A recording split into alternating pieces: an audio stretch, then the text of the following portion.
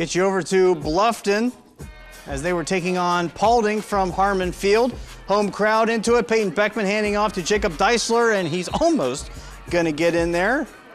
But not to fear, Paulding fans. Next play, Jacob King muscles his way in for the TD. Now for Bluffton, Tyson Shuttler is going to get a good run down the middle for the first down and then some. Back to Paulding, Beckman under pressure, and Tucker Neff is going to get in there for the sack.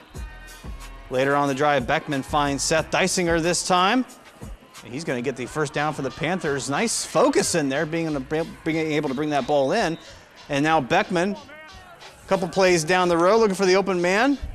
He's going to throw this one down the middle, looking for the home run ball, but intercepted. Tyson Shuttler getting it there for the Pirates. Paulding coming away with the 21-9 win over Bluffton. Absolute craziness in the NWC right now. 101 yards on the ground for Jacob Deisler tonight.